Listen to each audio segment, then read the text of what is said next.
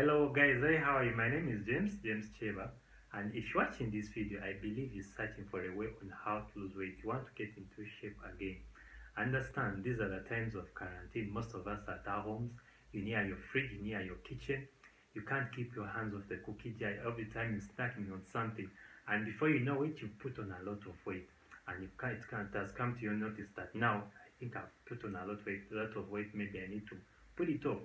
Well, in the right place, because in the next few minutes I'll be showing you exactly how I can go about that.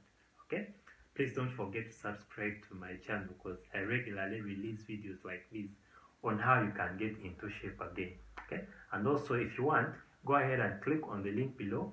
On there I'll be giving my 4 series videos, free 4 series videos on how you can get into shape again, how you can lose weight without you really starving yourself. Okay, today we're going to talk about the question: what kind of foods should I eat? What kind of exercises should I eat? What kind of food and what kind of exercises should I be doing for me to be losing weight effectively? Most people ask that question. Okay. First of all, I'm going to say it again.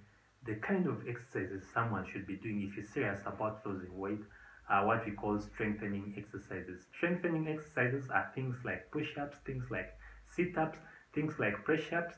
These help you to put muscle on your body, and like I've always told you, the more muscle that you accumulate on your body, the more fat that you're going to be able to burn. It's just that simple. Okay.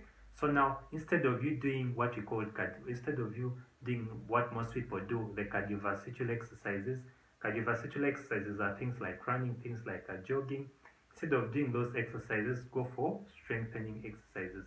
Exercises that give you muscle on your body, that add muscle onto your body.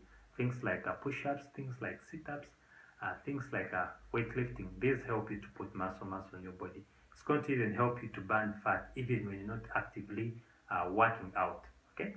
Then also the other thing I want to talk about, some people ask is, should I exercise before meals? Should I exercise after meals, or I should eat after exercising? What we call working out after eating something is called post-workout meal, or working out before a meal is called pre-workout meal. So now, pre-workout meals or post-workout meals, I would emphasize that you go for post-workout meals, eating after working out, because your body, when you're actively working out, your body is going to use a lot of glycogen, and and also the proteins are being burnt. Most of the proteins are being broken down in the process of you working out. So you need to replenish these proteins, these two nutrients, these two important nutrients after you working out. You need to help the body replenish them after working out. So after you working out, you should eat some protein-rich foods like eggs, things, maybe yogurt, and also you should have also some carbohydrates to replenish the glycogen that has been used by the body to provide energy. Okay. So those two nutrients are important, and you should have these after you've worked out. Okay.